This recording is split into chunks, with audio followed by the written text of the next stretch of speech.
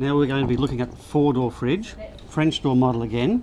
Now again, if someone's entertaining, they're going to love this fridge as well.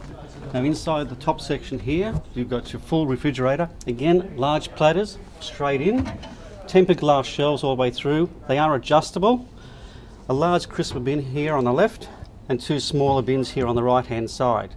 Again, storage sections down through the doors, down through here, egg tray, and a big deep bin here for all your large 2-litre containers.